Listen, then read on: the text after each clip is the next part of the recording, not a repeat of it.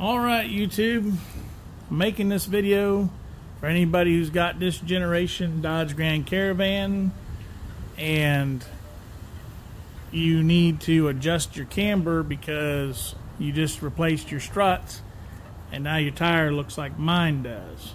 So I'm going to show you how it got this way and what you can do to fix it, because if you take it to an alignment shop, they're going to tell you that the camber's not adjustable. You take it to the Dodge dealer, they're going to tell you that the camber's not adjustable. And I know for a fact it's adjustable because it was just fine about 48 hours ago before I put new struts on it. It was fine. Now it's off. The only thing that's changed is new struts. Obviously, I didn't get it right whenever I put it on. That's why I figured, you know, I knew it was off. But that's what I figured, well, I'm going to go take it and get alignment done, and they'll be able to fix the problem. Well, for some reason, at least in my area, everybody around here, including the dealership, doesn't know what in the world they're talking about. And I'm about to show everybody that they don't know what they're talking about. So I'm going to get this jacked up. I'm going to show you the two bolts I'm talking about, and we're going to go from there. Be right back. All right, here we are. We're back. Okay, here's the two bolts I'm talking about right here. These hold the strut to the knuckle. So anytime you take these two bolts loose, it's going to throw off your camber, which is you got positive camber, negative camber. Alright, these are what they're telling me are non-adjustable.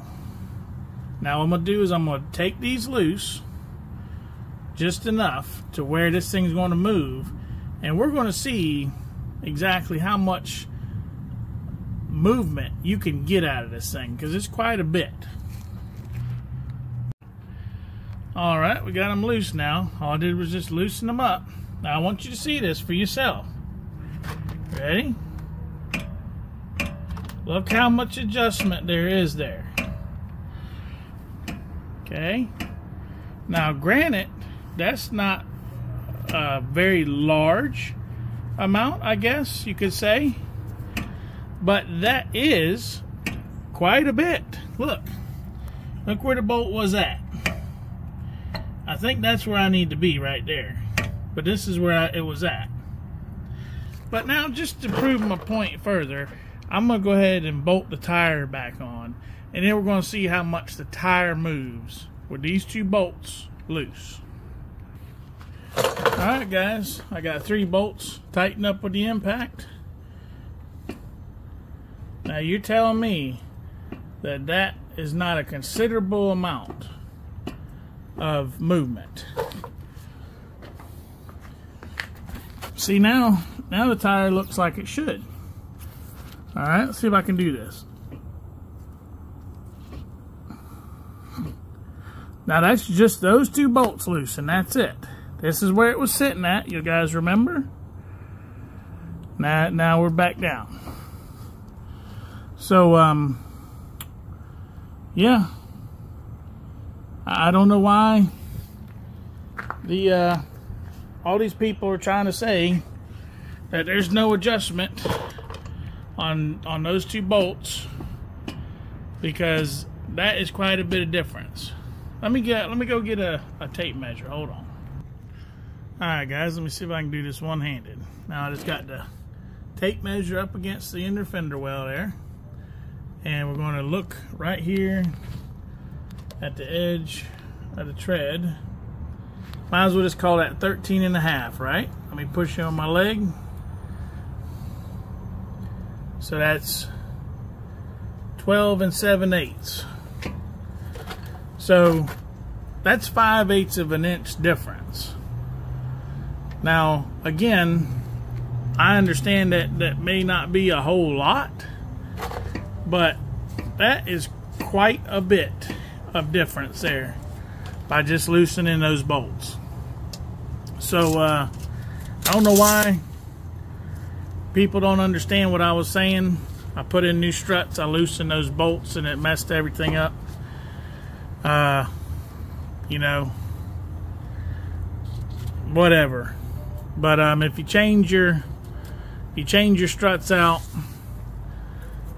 you know, you're going to have this little bit of play. It seems like to me the best thing to do is just have the tire all the way out like this, then tighten it down, and you should be good to go. Again, I didn't even really think this mattered because I thought tire alignment shops, and especially the dealership, would know this information, but apparently they don't. So before you, in the quote I got from the dealership for these special cammed bolts that are going to adjust the subframe, which did not need to be adjusted, that alone was over $700. See, my thoughts, and somebody in the comments, please correct me if I'm wrong, but I assumed what they were going to do is attach their measuring device on the alignment machine, right? You attach it to the wheel. I would assume that you would crack those two bolts loose back there, and then you would adjust this on the alignment machine to where you need it, and then tighten the bolts back down. Obviously, I'm wrong somehow in thinking this, and that's fine. I don't claim to know everything. But I just wanted to share that with y'all. If you change your struts on your Dodge Grand Caravan, just make sure that it's all the way out. Again, I'll take the tire off and show you where to put it. But because apparently nobody's going to know how to fix it if they find this problem. And also, real quick, I wanted to share with you on these Dodge Caravans, I did not know this, but the rear shocks are a hydraulic shock. Now, I'm used to, you know, you push down on a shock and then you see if it springs back out. That's how you know if they're good or bad. Well, I did that to both of my rears on the van, and they just stayed where I put them. And I thought they were bad, so I bought these new ones because I was replacing my front struts. I said, oh, this is what the KYB website said needed to go on my van. These are substantially smaller in size, and they're gas-filled shock, not a hydraulic shock. So when I put these on my van, it actually acted like I had blown shocks. I'd pull up to the red light, and the van would go up and just do this number after I come to a stop. So do not put these on your Dodge Caravan.